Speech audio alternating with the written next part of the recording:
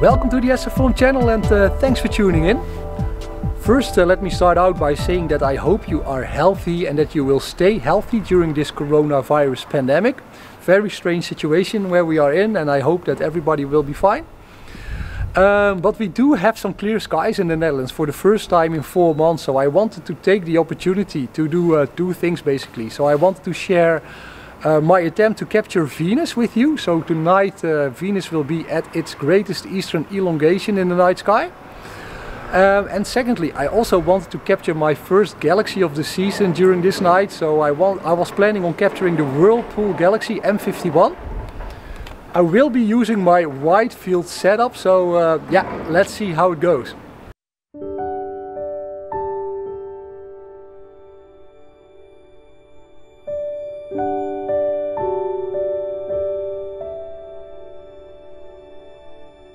You're looking at a live view of Venus here through my my refractor telescope, and I just wanted to share some of the details, especially for those of you who are just starting out doing astrophotography. Yeah, keep in mind that with a small refractor as I have, so this is an 80mm refractor with a 480mm focal length, so an f6 refractor.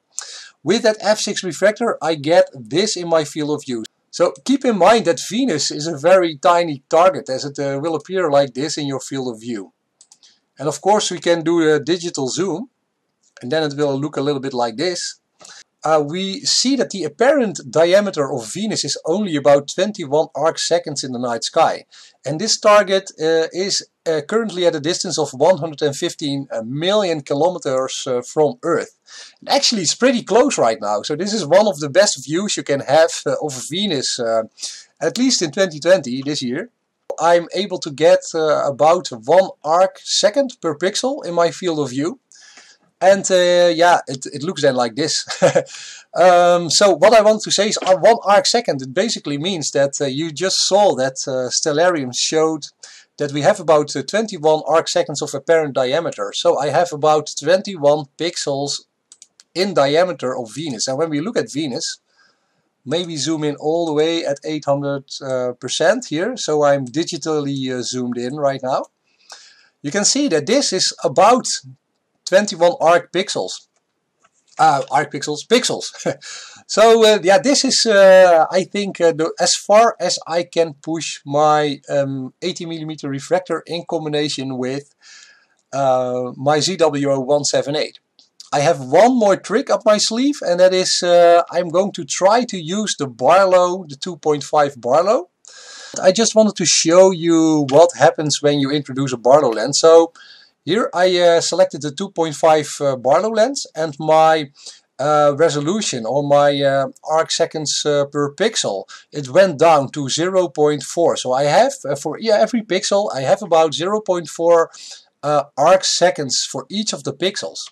In the live view that I have here in sharp cap of Venus, so when we zoom in all the way, let's see, can we take 800? Here it is. So now you can see that the diameter, basically, when you look at the pixels, you have about 50 pixels in diameter instead of about 20 to 25 pixels in diameter as we had before. I'm going to take a couple of videos here, and I will stack them using Registax. And yeah, let's see what I can come up with.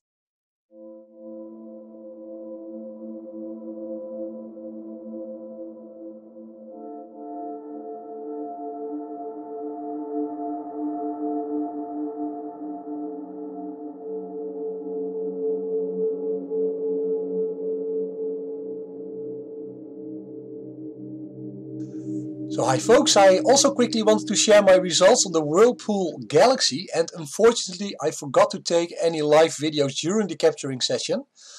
But just to show you what I ended up with. So I have here my Sequence Generator Pro session. So basically I just took the same camera with which I captured Venus, so my ZWO ASI 178 MC Cool. And I just aimed it at the Whirlpool Galaxy and I took 30-second exposures. And as you can see here, I just let it run all night, and I ended up with about 796 frames here. And I used my light pollution suppression filter, which is the UTech IDS D2 basically.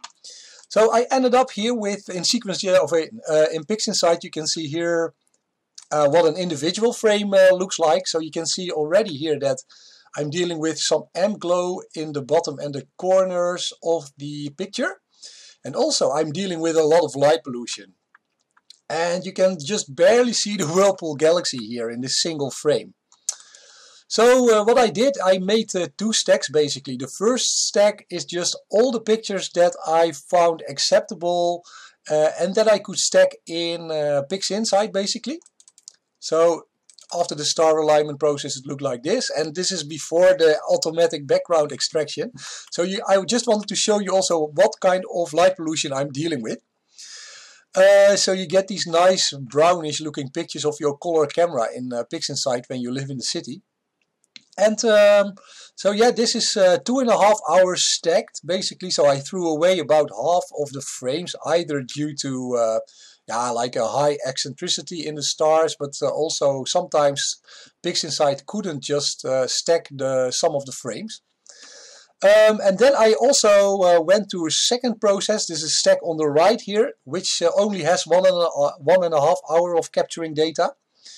And you see that the stars are a little bit more pinpoint, a little bit eccentric still, but I went through this sub-selection process where I looked at the full width half maximum and eccentricity, and this is below a certain threshold. But then oh yeah, I did also some automatic background extraction to get rid of the most of the light pollution from the city basically. And then I ended up with these two stacks of the Whirlpool Galaxy, and I was just wondering whether or not you agree with me, because here I just took all the pictures I could stack together, and I have here 2.5 hours of data. And you can see here that some of the structure of the Whirlpool Galaxy is already coming through after 2.5 hours. Which I really like, and this is actually the process where I went through all of the calibration and the cosmetic corrections and the sub-selection of the frames. But then I have 1 hour of data less in this picture as compared to the picture on the left. You can see then that some of the structure of the galaxy is less visible actually. So I would say that yeah, my conclusion would be that stacking more, although those pictures are not perfect, it actually leads to having more details in your object of interest, in this case the Whirlpool Galaxy. So yeah, anyway, I just also wanted to share this, and hope you like that. That's all I got for now for this week, so see you next time, bye bye.